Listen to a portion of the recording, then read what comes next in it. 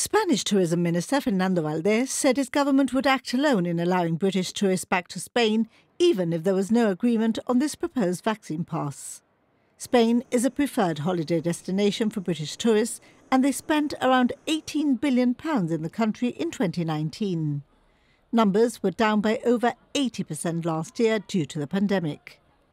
The loss of tourism has continued this year. Spain saw over 4 million tourists in January of last year, but experienced a 90% drop this January. Among British tourists, there was a 96.7% drop compared to the first month of 2019.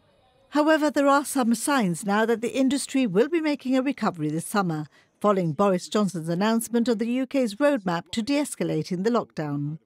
Reservations for holidays in Spain this summer increased by up to 600% from one day to the next. The European Commission aims to present its plans for the EU-wide digital certificate providing proof of a COVID-19 vaccination that could allow Europeans to travel more freely over the summer on March 17th, and to cooperate with its international organisations to ensure that its system also works beyond the European Union.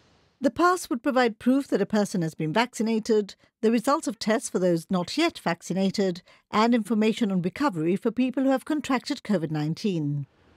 The Commission wants to establish an EU-wide system to prevent separate deals being hatched between EU countries that would fragment its internal market, and to avoid finding itself subject to a system set by a third country or by a tech giant.